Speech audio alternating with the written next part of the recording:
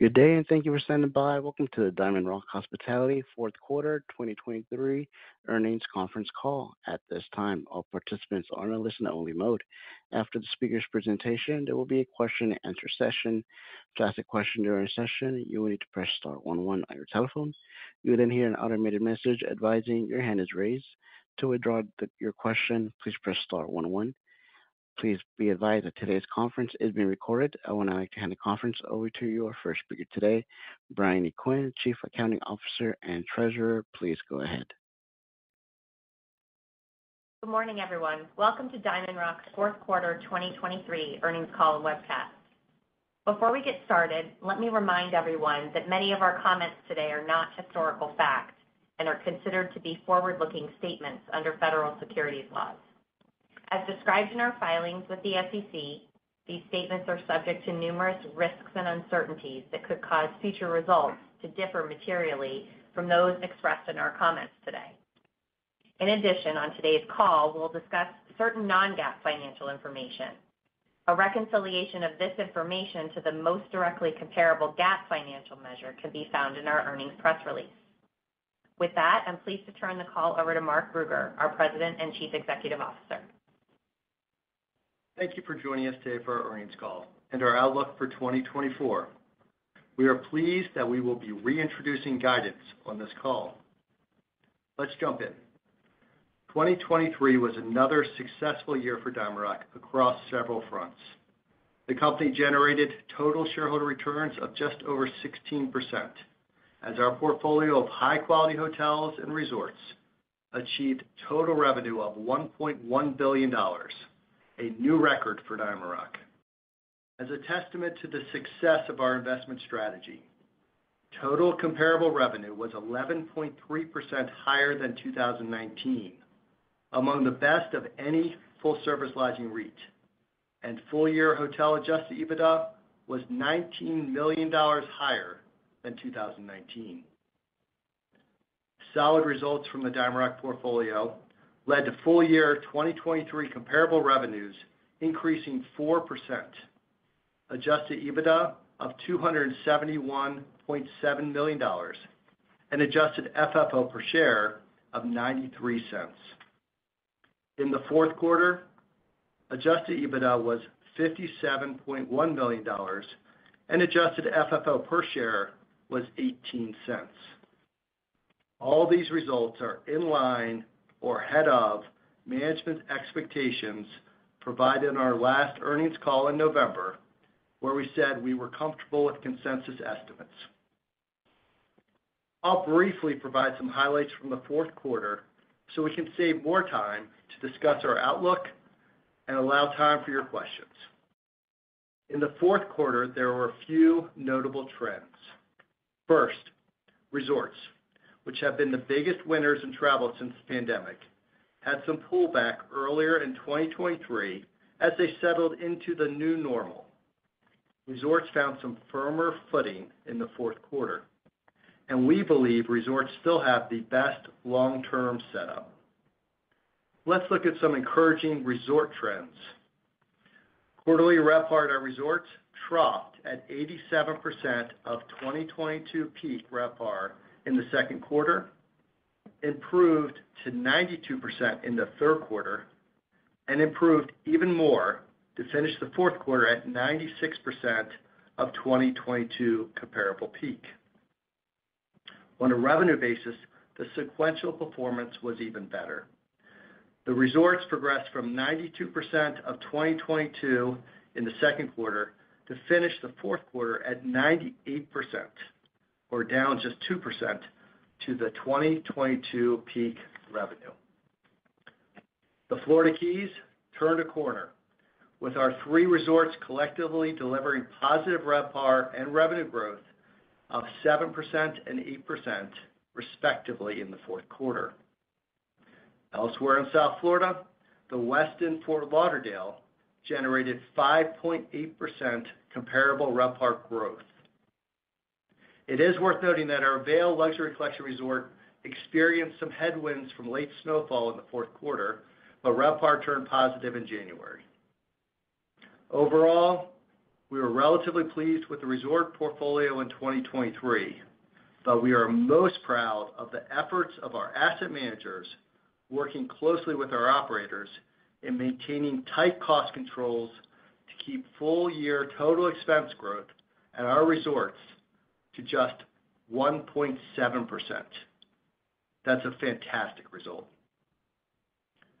As we look to 2024, we expect our resort portfolio will improve as the year progresses, with various resorts finding their footing in early 2024 so that the overall resort portfolio can achieve a more uniform return to growth.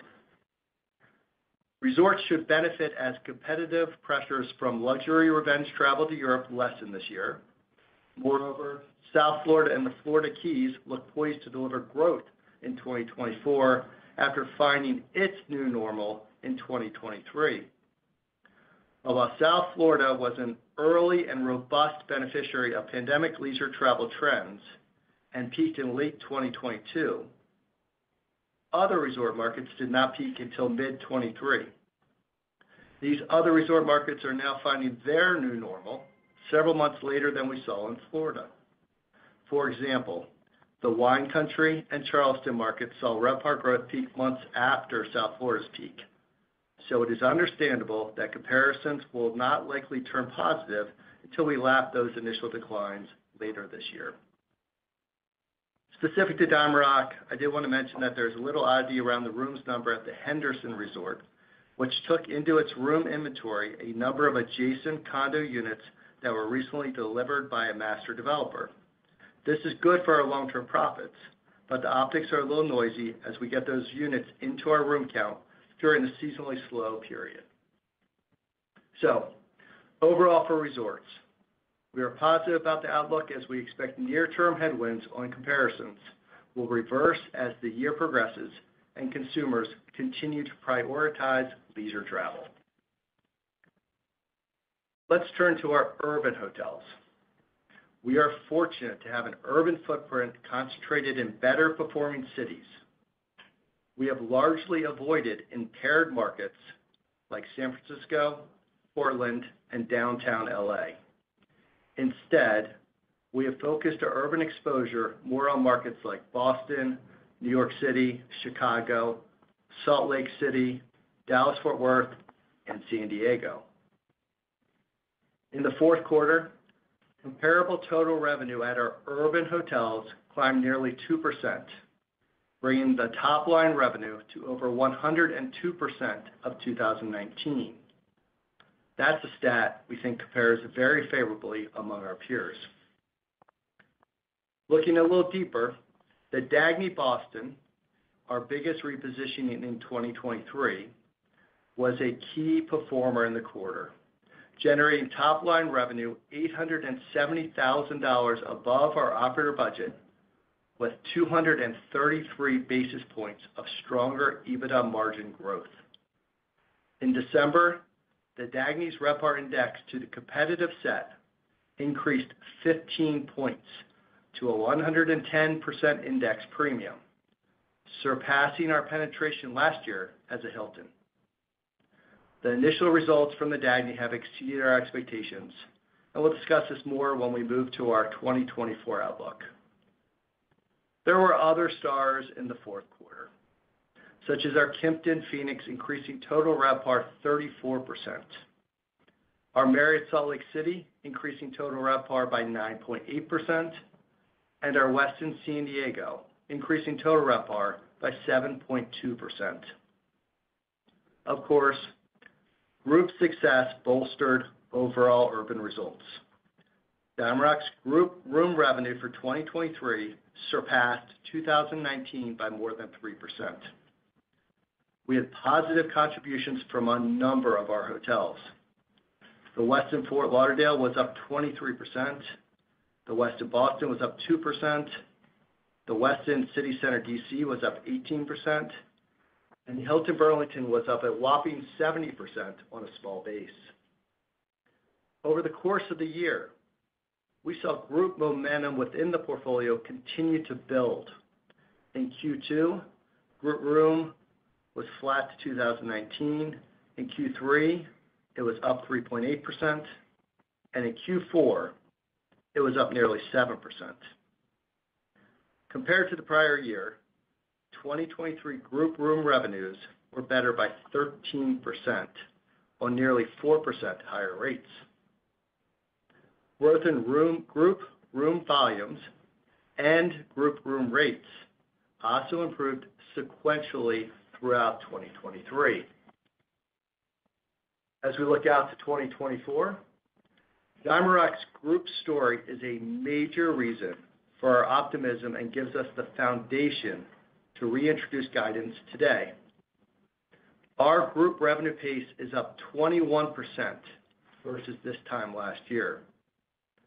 Our urban portfolio is particularly well set up for 2024, with a very favorable geographic footprint, leveraged some of the best group markets this year, a key advantage for Diamondrock. Markets like Boston, Chicago, Washington, D.C., San Diego, New Orleans, Denver, and Fort Lauderdale are all expected to have stronger citywide calendars in 2024 than they did last year. And Phoenix and Fort Worth are also within striking distance to see gains. We expect our urban hotel portfolio will deliver slightly stronger RevPAR growth in the second half of the year than in the first, because of the citywide calendars and on-the-books events. The main driver behind this timing is a significant shift in the convention calendar in Chicago, and to a lesser extent, Washington, D.C. In Chicago, the citywide demand was fairly bunched up in 2023, with peak activity in Q2. In 2024, the citywide room nights are steady after Q1 in Chicago. This means the Q2 citywide room nights in Chicago are lower than last year, but that the Q3 and Q4 activity is much stronger, almost 2 times stronger. In Washington, D.C., the group room nights are up each quarter across the year, but most significantly in the second half of the year, up over 100% in Q3 and up 36% in Q4. Before turning the call over to Jeff to get into more details on the financials and a balance sheet update, let me provide you with our outlook. We are pleased to reintroduce guidance. Based on current trends, we believe that the lodging industry is likely to experience RevPAR growth in the range of 2 to 4%. With that backdrop, we expect Diamondrock to have similar RevPAR growth, but with the advantage of another 50 to 75 basis points of higher total revenue growth, as our focus on outside-the-room spend initiatives bear fruit. Although January RevPAR was up 5.4% for our entire portfolio, we expect the first quarter to be lumpy and that the strength of the portfolio's results will be weighted towards the back half of the year because of the layout of the citywide convention calendars in our markets and the increasingly beneficial comparison for our resorts. On the expense side, we have been hard at work managing expenses at our properties. On the positive side, we believe some of the difficult culprits will be much easier in 2024, as hotels are fully staffed to their new but more efficient levels. Giant property insurance increases are largely behind us. Real estate tax increases will greatly moderate this year, and cost pressures will lessen from improved supply chains and lower inflationary pressures. However, wages and benefits, our largest cost categories, are likely to increase mid-single digits. And while other cost categories are moderating, some are still likely to increase above inflation. Accordingly, if Diamondrock's portfolio generates RevPAR growth in the middle of the 2 to 4% range, we would expect the company to generate adjusted EBITDA of approximately $275 million and adjusted FFO per share of 95 cents. Turn it over to you, Jeff. Thanks, Mark. Recall that in our third quarter earnings commentary and follow-up, we felt RevPAR would be in a range of flat to down 100 basis points, and we were comfortable with the then full-year consensus estimates of $270 million of adjusted EBITDA and 93 cents per share of funds from operations. Operating and financial results were in line or slightly ahead of our expectation. In the quarter, comparable RevPAR contracted 60 basis points from the prior period, and total RevPAR increased 30 basis points, both in line with our expectation. Moreover, full-year adjusted EBITDA was $272 million, and FFO was 93 cents per share. The 30 basis points of total RevPAR growth in the quarter stems from a 2.4% decline in our resorts portfolio and 1.8% growth in our urban portfolio. It is important to highlight the steady improvement we saw in our resorts. Comparable total revenues at the resorts declined 8% in the second quarter of 2023, 4.6% in the third quarter, and just a 2% decline in the fourth quarter. We are optimistic we can continue this improving trend and pivot to growth in 2024. Moving on to profits, comparable gross operating profit, or GOP, was $94 million, or a 36% margin on $261 million of comparable total revenue. This means our asset managers were able to keep same-store controllable operating expenses to just 3% growth, despite 110 basis points of higher occupancy from the prior period. In fact, the growth in controllable operating expenses over the past 3 quarters has averaged just 3%, despite a 150 basis point average rise in occupancy. Hotel adjusted EBITDA was $65 million with a 24.7% margin, and corporate adjusted EBITDA was a little over $57 million. Hotel adjusted EBITDA margins were 500 basis points lower than fourth quarter 2022 for a few reasons we discussed on our prior earnings call. First, the property tax headwind in Chicago was over $6 million, or a 242 basis point margin impact. Second, our insurance costs were $2.2 million higher in the quarter due to unfavorable industry conditions last year, and this accounted for an 80 basis point impact. Finally, we elected to accelerate the one-time purchase of new brand standard bedding at our Westin flagged hotels to obtain discounted pricing. The $1.5 million bedding expenditure negatively impacted the margin of the quarter by 55 basis points. Collectively, these items explain about 375 basis points of the margin change from the fourth quarter of the prior year. The group segment remained a bright spot in the quarter, with group room revenue up 4% on gains in both room volume and average daily group room rates. As we discussed in the call last quarter, both of our Chicago hotels had difficult comparisons in late 2023 due to a shift in citywide calendars compared to 2022. Overall, comparable full-year room revenues in the group segment were $21 million stronger in 2022 and exceeded 2019 by $6 million. However, group room nights were still 10%, or 78,000 nights below 2019 results. 2024 is shaping up to be strong. Our group revenue is pacing up 21.4% compared to the same time last year. Our footprint continues to serve us well. In our largest group markets, the Westin Boston's group revenue is pacing up nearly 8%, and the Chicago Marriott is up over 30%. Outside of our 2 largest group hotels, the strength of our group revenue pace is broad.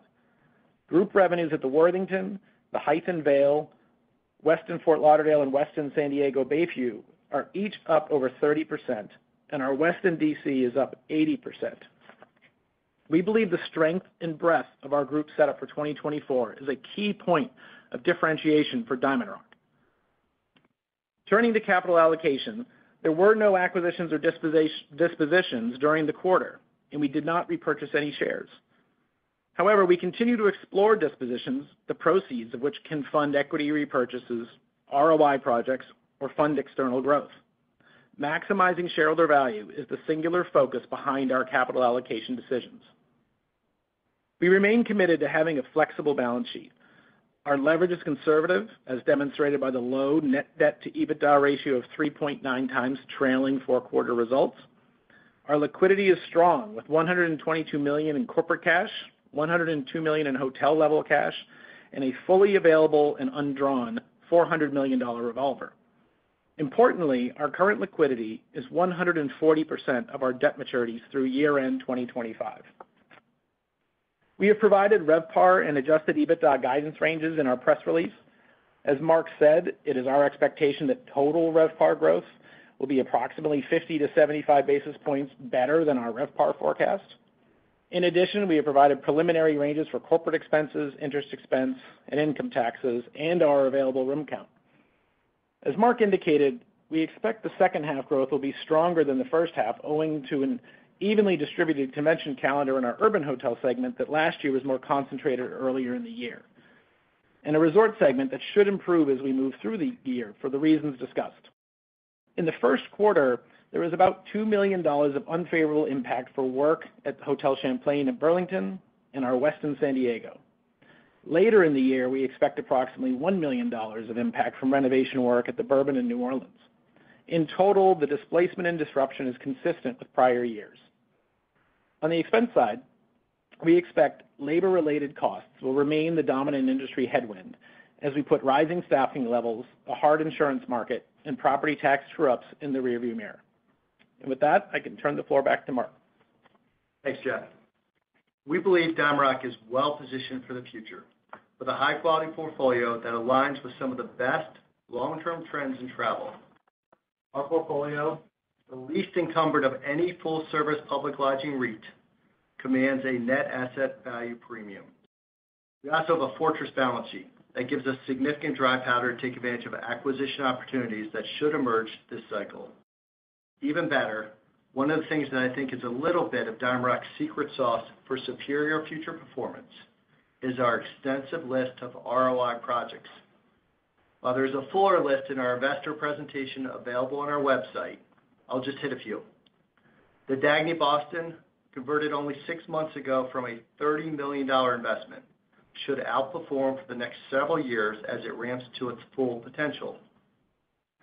The Hilton Burlington will convert this year to a lifestyle resort named the Champlain with a specialty restaurant led by a James Beard-nominated chef. We are excited about this one. In the Florida Keys, we are in the final permitting process to build a high ROI marina. And in 2025, we plan to expand our Lake Tahoe resort by adding 20% more rooms and building new group meeting space. And finally, our most exciting project. We are working diligently to transform the 77-room Orchards Inn into the Cliffs at L'Auberge de Sedona with a new mountainside pool and restaurant with some of the best views of the Red Rocks in all of Sedona. This should allow us to double the property's revenue, and it will become one of the true gems in our portfolio. To wrap up, these continue to be exciting times at The Rock. And while we believe that this will be a good year for the travel industry, we are encouraged for the setup for 2025 and 2026, as the economy is likely to reaccelerate against a backdrop of exceptionally low hotel supply. Our well-balanced portfolio is ideally suited for the most dynamic trends in travel over the next decade. And we are happy to lean into our strategy focused on the data that supports that traveler preferences will make hotels in markets like ours, Vail, Boston, New York City, Sedona, and Marathon Key, smart capital allocation for long-term outperformance and NAV growth. At this time, we would like to open up this call for any of your questions. Thank you. And as a reminder, to ask a question, you will need to press star 11 on your telephone and wait for your name to be announced. To withdraw your question, please press star 11 again. Please stand by while we compile the Q&A roster. One moment for our first question.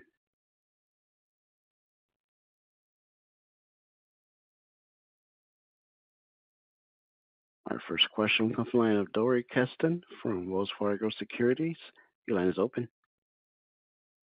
Thanks. Good morning. Can you talk about the quantity of assets you deem of interest, kind of relatively small experiential, that are in your pipeline today?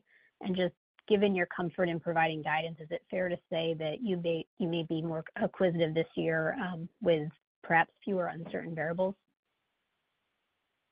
Good morning, Dory. It's Mark.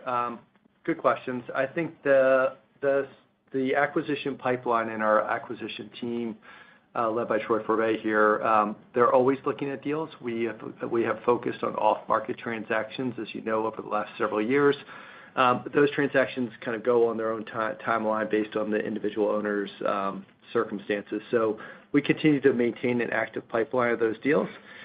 Given our cost of capital and the discount to NAV of our stock, they have to be exceptional deals and need to be exceptional deals to be able to do them.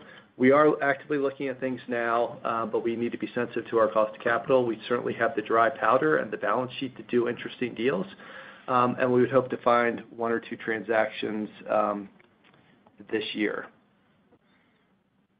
Okay. We've talked in the past about your likelihood of selling a large urban box.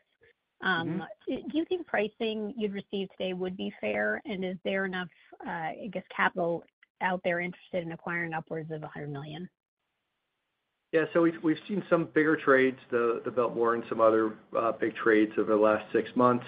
I think our opinion is the debt markets continue to improve, and that rates will be much lower next year than they are this year or the end of this year, so that you're likely to get someone to stretch and pay a bigger number for a bigger asset if you have a little bit of patience. So our overall view is, while we may test the market, more likely that those transactions will occur either at the end of this year or sometime in 2025. Okay. And Jeff or Bryony, where are your NOLs today, and should we expect dividends to return? I guess what pace should we expect dividends to return over the medium term? Your earnings outlook for this year looks pretty similar to when you were paying out 50 cents annually.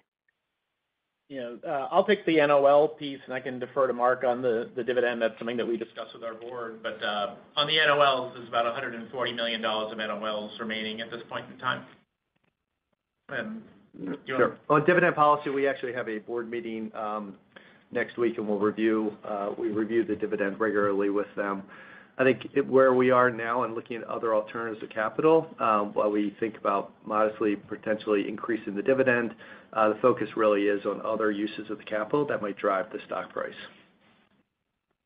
Okay, thank you. Thank you. One moment for our next question.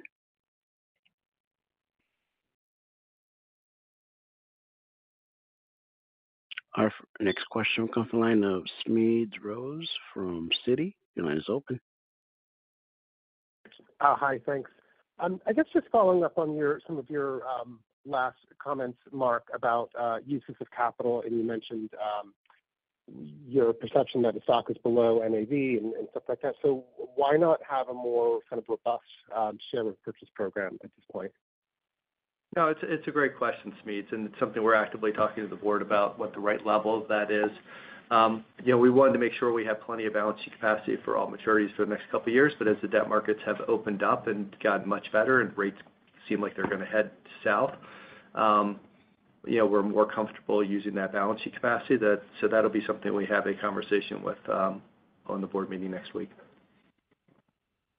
Okay, and I just wanted to follow up. When you talked about the Dagny gaining, I guess, relative market share, and you mentioned some of the RevPAR index gains.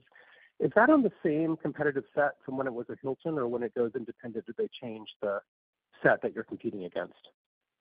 Yeah, that's a relatively consistent set. I mean, there's always renovations going on at pure hotels, so there's a little bit of noise in that. I should mention that we did take what we thought was a risk mitigation strategy at the hotel to put some group in there. I mean, some of the contract business in there, which will benefit us more in the winter months, which is the lower demand season. And that was something we wanted to do consciously as we ramped up from the brand conversion. So we would not expect to command a premium for the full year 2024 versus our time at a Hilton. We think that will take a couple of years to close that gap, and that's really the upside performance of the asset as well. Okay. And then just final question. It sounds like you're building maybe 15 rooms or so at the Lake Tahoe asset. What are you sort of thinking about in terms of the cost per key there? Justin, you want to go ahead and take that one? Yeah, we think we're probably all in about $425 a key for the 14 incremental. We're reutilizing an existing building that has been out of service for some time, and then building about 6 of those in a new purpose-built building, in addition to adding some meeting space. Okay, so pretty small overall capital commitment, I guess. Yeah, about a $7 million project. Yeah, it's a small project. Large relative to the scale of the resort, but small in the aggregate. Right. Okay, thank you. Thanks, Smedes. One moment for our next question.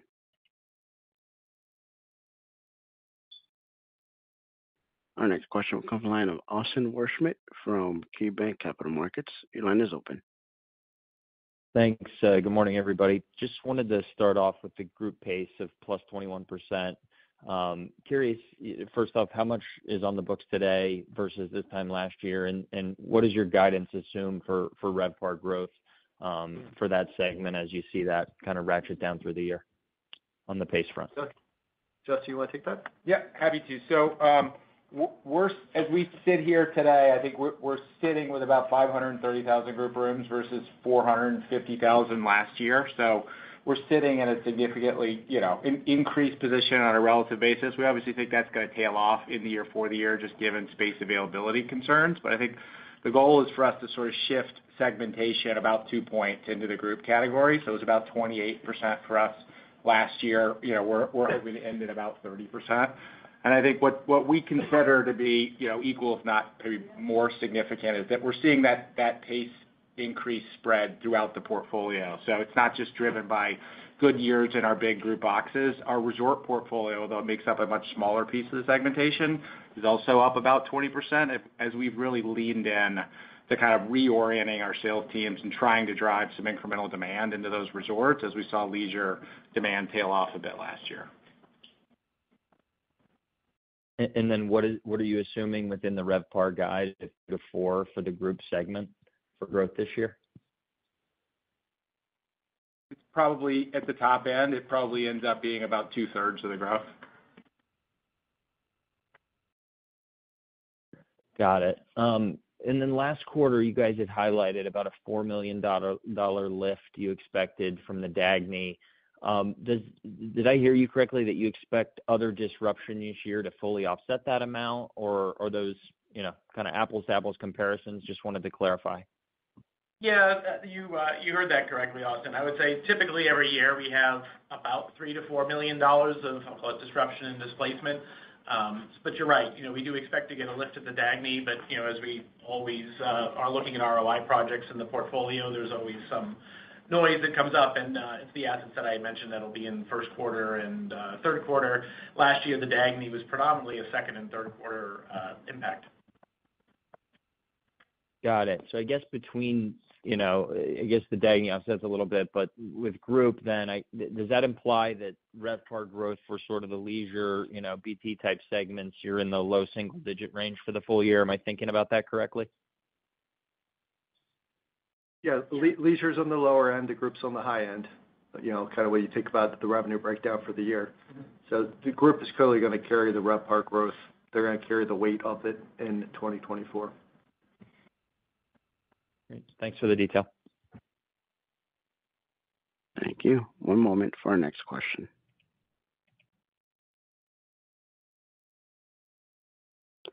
Our next question will come from the line of Mike Bellisario from Baird. Your line is open. Good morning, everyone. Mike. Question on the South Florida performance and commentary that you guys gave. What was the driver of that improvement? Was it just comparisons to last year, or did you actually see a sequential acceleration in demand and or pricing in that market? All of those, really. I mean, the comparisons got easier. South Florida peaked first and most robust, so you kind of think about the lapping effects helping it. But demand was better than we anticipated, and certainly in the Keys as we moved through the fourth quarter. So we were very encouraged about the performance. At the Westin, we did layer in some group there, but I think the Florida Keys story is a very encouraging one. Got it. Okay. And then follow up just on inbound international travel to your major markets. I mean, where do you think that's at for your portfolio today versus pre-pandemic levels? And what are you seeing in the booking curve that would suggest improvement in 2024? At least, could you quantify that improvement based on the bookings you're seeing? Thanks. Yeah, Mike, it's hard to give the specific data because we don't track it for the individuals. We do see on the macro data. We believe that last year we probably under-indexed, particularly in the high-end traveler that went to Italy. And this year, at places like Sedona, we would expect to benefit from as much international coming in, which is really coastal positive, but more of the domestic travelers, particularly the well-heeled domestic travelers, deciding to vacation in the United States versus their kind of revenge trip to Europe. And Mike, I would just add on that I think pre-pandemic, if you just did a market-by-market analysis for us, we were kind of mid-single-digit exposure. It's not a guess-by-guess analysis, but just exposure to geography. I think we were sort of mid-single-digit exposure of our demand was from international sources.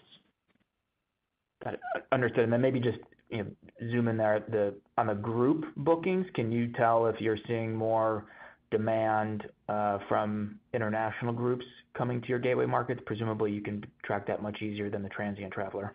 And that's all for me. Thank you. Yeah, I mean, I think we don't necessarily see a lot of groups that are completely international, right? You have attendees that are coming in from international destinations for domestic, group-oriented business. So it's not necessarily a stat that we honestly parse through when we get rooming lists from groups. It typically doesn't have a destination for the consumer, so hard for us to quantify, honestly. Thank you. One moment for our next question. Our next question comes from the line of Duane Pfennigwerth from Evercore ISI. Your line is open. Hey, thank you.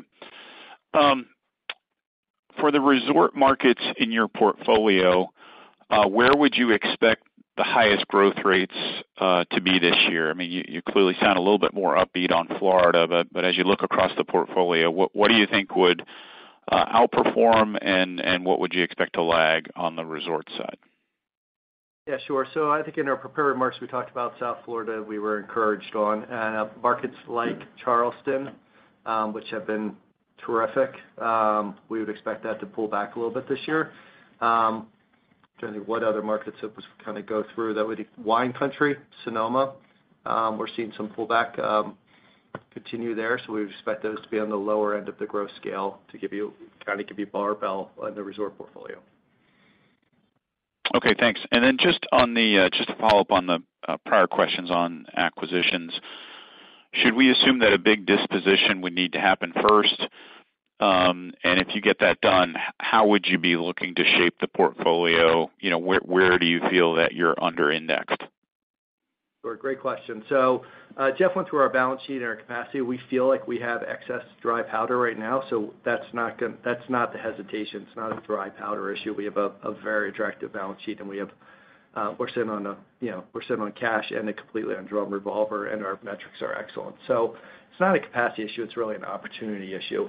And then when you think about what kind of opportunities, given that we think we trade at a significant discount to NAV, would be accretive to shareholders at this point, it's going to be more of the kind of things that we think are our core capacity. So we're looking at things where we think we can put our asset management best practices, where it might be an owner-operator who hasn't kind of kept up with the market on moving rates, or may not be efficient in labor practices and other things that we can bring to the table. Those are the inefficiencies. We're unlikely to buy a luxury asset that's well run in a competitive process. That's just not going to be accretive for our shareholders. So we think the best acquisition opportunities and the best accretive opportunities remain the kind of assets we've been buying, which are these really experiential, differentiated assets, generally markets that are incredibly hard for new supply to enter. And we think that the consumer and the traveler today and over the next decade, where the outsized growth is going to be, is where you can provide something that's really a unique and differentiated experience for that traveler. Great. Thank you. Thank you. One moment for our next question.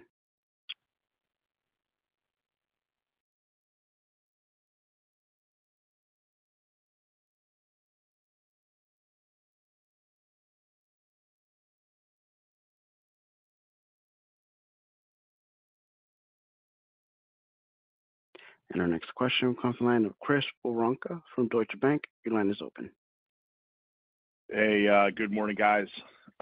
So Mark, appreciate all the color so far. Can you maybe talk a little bit about how you're thinking about summer this year? You kind of hit on it a few minutes ago, but last year, I think there was a little bit of a surprised at how much domestic travel went outbound, and maybe the expectation is you're going to get more inbound this year, or maybe you think folks are going to stay home. But is there any kind of confidence you can give us, any kind of, what bookings you have right now for summer that make you feel better?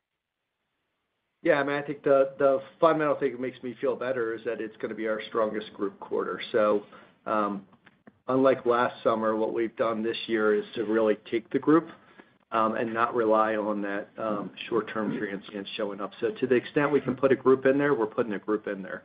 And then if as we talked about in the prepared remarks, a lot of the strength and certainly our strongest quarter based on the current bookings is going to be Q3.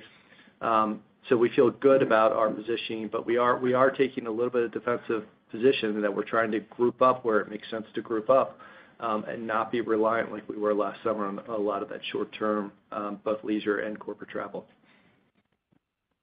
Okay, great. And then obviously strong job on the cost front in 23, and sounds pretty benign for 24. You did mention labor. I guess you have any labor situations, any union markets, even though you wouldn't be union, any markets later in the year that you're keeping an eye on for a reset next year?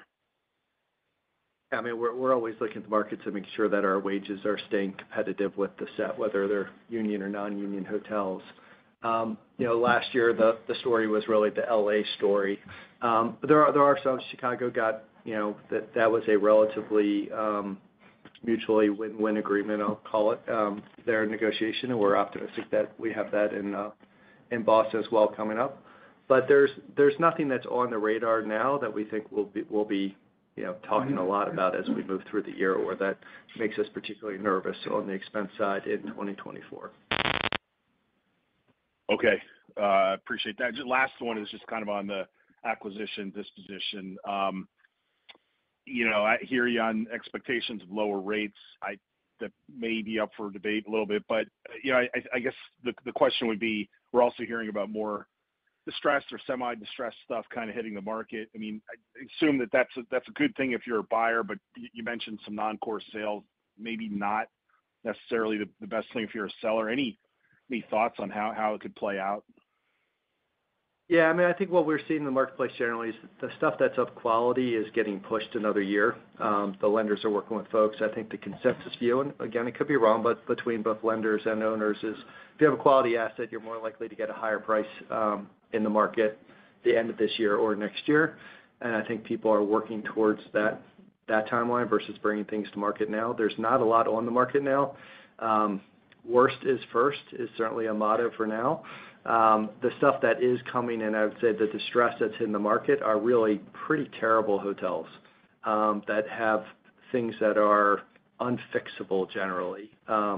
We're not seeing quality assets come to market right now that are distressed. We're seeing people that, they'd be motivated if they can get a decent price, but we're not seeing the kind of assets that we own. We're not seeing those come to market under distressed terms right now. Okay. Hey, very good. Thanks, Mark. Thank you. One moment for our next question.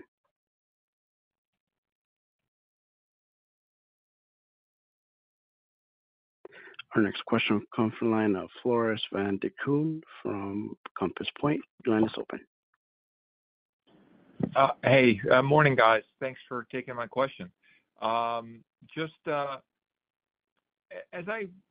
Mark, as I listen to you and Jeff talk a little bit about, the attractiveness of your shares, and obviously you haven't bought back stock, unlike some of your peers,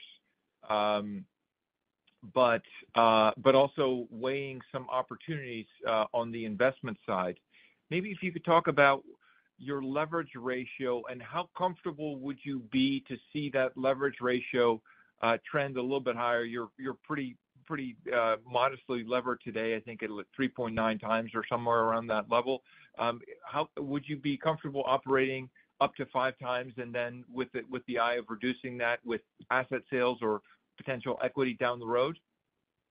Well, Jeff, why don't you start off just talking a little bit about capacity, and then I can chime in maybe at the end. Yeah, Floris, right now we're about 3.9 times, debt to EBITDA. We have about $525 million of liquidity, including our revolver. We certainly do look at share repurchases, as you suggested. It is a leveraging event, and so we just try to be mindful about striking that balance between getting a good return on investment, but at the same time recognizing that it does push up your leverage, and historically that can weigh on your valuation.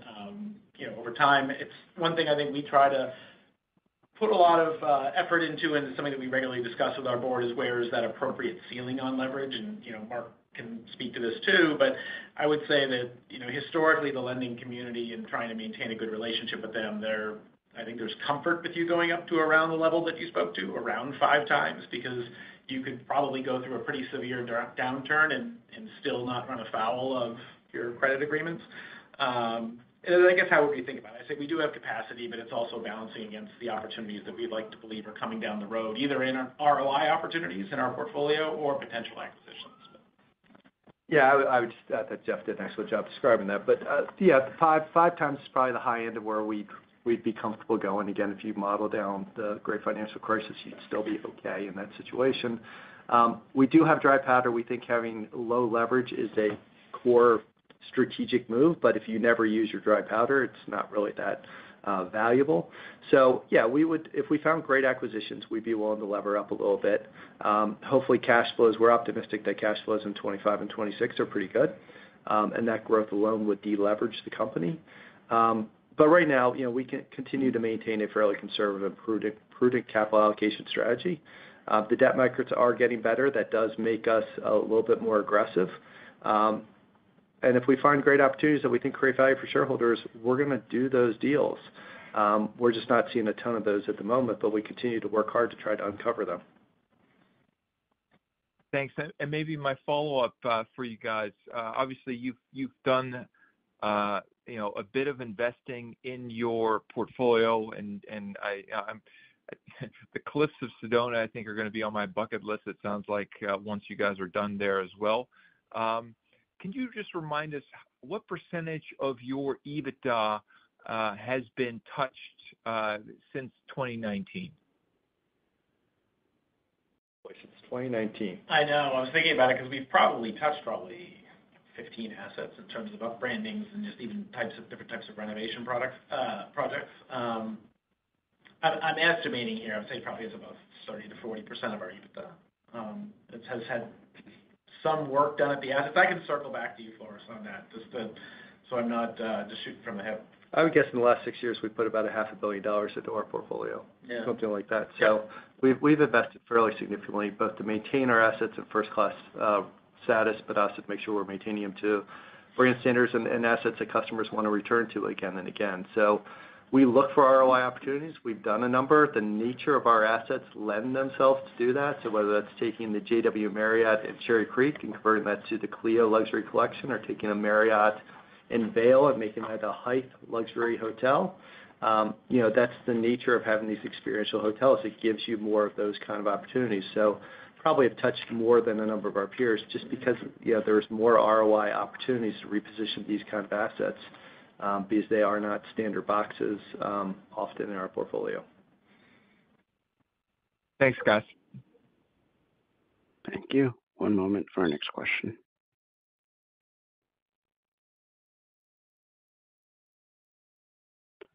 Our next question comes from the line of Anthony Powell from Barclays. Your line is open. Hi, good morning. We haven't talked a lot about corporate transient on the call yet, so maybe you could tell us where it ended up as a mix of your revenues in 2023, where that was versus 19, and where you're seeing kind of that business going forward. Yeah, corporate transient, it's a tricky one. It's obviously the one that's been the hardest kind of, I'll call post-pandemic new normal. It's probably down about 20% from where we were at a pre-pandemic level. On the positive side, special corporate rate negotiations have been up year over year, and the small corporates, so called the non-special corporates, but corporate travelers, that's actually penetrating at above 100% of what it did in 2019. But the big special corporates, a lot of the big consulting companies and the ones that generate, hundreds of thousands of room nights a year, a lot of those are down 30, 40, 50% from where they were in a pre-pandemic world. And we're seeing that heal gradually and slowly. And, what's built into our guidance is that it continues to get a little better every quarter, but not a big upshift in the level that we're at today. What markets does that decline in the consulting and whatnot? And where does that hit you the most? It's broad-based. I mean, in New York City, we benefited from supply contraction and some other things that have offset it. But special corporate, it permeates the entire United States. Obviously, the top 25 markets are probably more attuned to the big special corporates. But whether you're in Boston, Chicago, Miami, it's going to impact all the major markets in the United States. I think the good news is that the small business traveler is really, the overall economy is $3 trillion bigger than it was in 2019. And business travel generally, on kind of historic terms, has correlated with the growth of the overall economy. So we saw that correlation happen with the small business traveler, which is great. But there's been fundamental changes in the way that big special corporates travel, the number of days they travel, whether they travel on Mondays and Fridays. So, some of that's going to be a lasting impact. And as the business travel evolves, and it always evolves, and the general economy gets bigger and bigger, we'll probably get back to 19 levels, but not on an inflation-adjusted basis. Got it. And maybe one more from me on some of the deals you've done. I know at Lake Austin and in Kimpton, Fort Lauderdale, there are some, issues at acquisition with managers and whatnot. Can you talk about how those have progressed and maybe talk about how Chico Hot Springs has done relative to your expectations? Yeah, so Chico is our most recent acquisition. We closed in that in August of last year. We also bought the adjacent ranch. So if you just take the Chico Hot Springs, we bought it on 8 cap. I think this year on budget for just the Hot Springs Resort, it's about an 8 cap. So we feel great about the acquisition. We're excited to figure out what we can do with the extra 600 acres of land that we have. So that continues to be a very interesting asset for us. On some of the other ones, Fort Lauderdale, the Kimpton we have there, we redid the roof and added kind of a what we call roof hotspot. So that took a lot of last year in that transition. So it continues to ramp up this year. We think we'll see significant growth. It is a little behind our underwriting. And then Lake Austin, we think is it's the only hotel that will ever be on Lake Austin. So we think it's, a truly kind of once in a career opportunity to own something in that location. But there was some transition as new systems got implemented, which we talked about on prior calls, but we remain optimistic about the performance of that asset over the next couple of years. But there's been, it'll be a longer ramp than we originally underwrote. Okay, thank you. Sure. Thank you. One moment for our next question.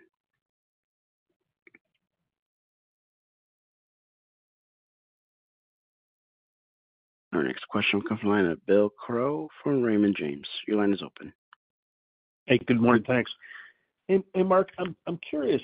The TSA screening growth year over year has been running about twice the growth, or maybe more than twice the growth of hotel demand. And I'm wondering how much of that we should attribute to business travel shifting from a 4 or 5 day a week travel environment to 1, 2, or 3 days a week. Is that the primary driver? Is that still outbound international, or how should we think about that relationship?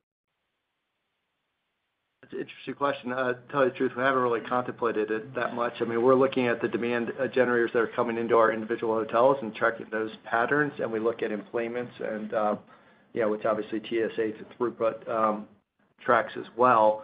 We're seeing the enplanements up and the passenger loads up, but not corresponding to the demand at the hotels. Kind of have to noodle through that one and look a little deeper and get back to you. All right, fair enough. Appreciate it. Thanks. Thank you. And I'm not showing any further questions in the queue. I would now like to turn it back over to Mark Brugger for any closing remarks. Thank you. Well, first, before we conclude, let me just shout out that it's National Hospitality Workers Day. So we extend our appreciation to everyone that works in the hospitality industry for taking care of the customers and making it such a great industry. We appreciate our investors and analysts for tuning in today in today's call, and we look forward to updating you next quarter. Take care. Have a great day. Thank you for your participation in today's conference. This does conclude the program. You may now disconnect. Everyone, have a great day.